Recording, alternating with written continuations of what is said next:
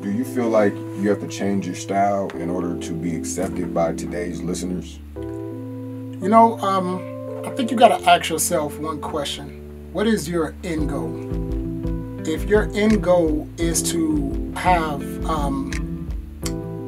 say for instance, 15, 16, 17-year-olds at your concerts, then you got to make music to probably bring in their, you know, their artists from their time.